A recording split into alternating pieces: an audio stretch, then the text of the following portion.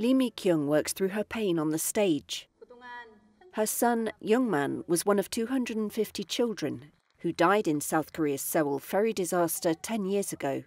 In this play, 7 mothers who lost children in the disaster explore their journey of mourning.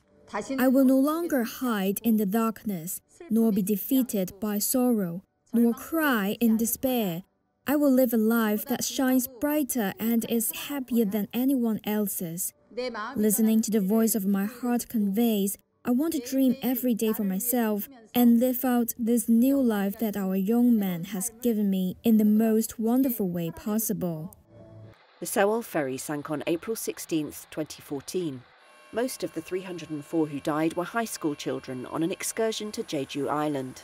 The scenes of the vessel sinking on live TV stunned South Korea, and outrage has not abated over time. The play is one of 5 that Lee and other mothers have performed over the last 8 years.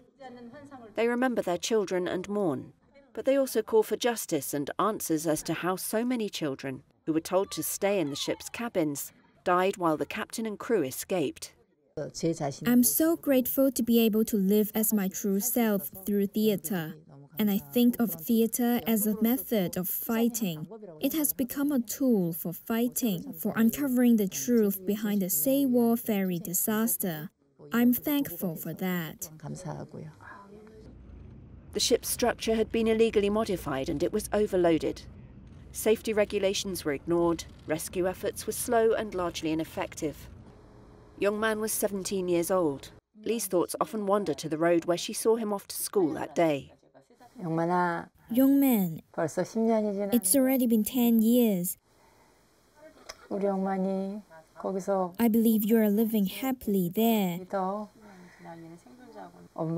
I always keep you in my heart, trying to be happy myself, to make you happy. I'm working hard in theatre. The captain is serving a life sentence and other members of the crew are also in jail. But no other people have been found accountable. There have been a number of investigations and inquiries into the disaster, but the mothers say none have provided the answers they are seeking.